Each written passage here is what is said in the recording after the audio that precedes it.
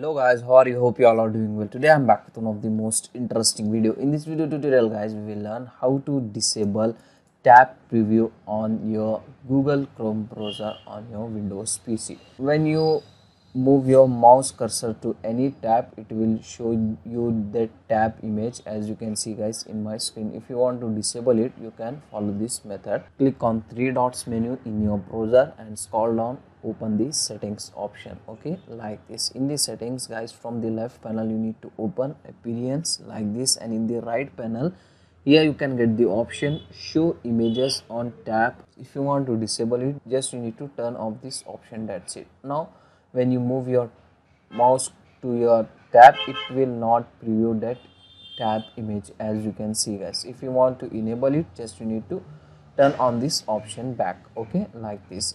Now it will show you tab preview.